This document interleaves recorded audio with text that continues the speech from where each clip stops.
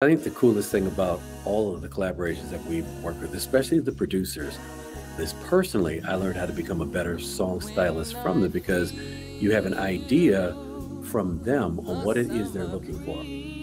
Once they communicate that to you or articulate it, then you have to process that internally and you have to bring the emotion to what the lyric is saying. Sometimes they have an idea exactly what they want. Sometimes they say, you know what, I need you to live what it is you're singing. And then they let you know from the other side of the glass if it's working. So it's one of those situations where you may have an idea of what to do, but it's also really cool to have someone else help craft that.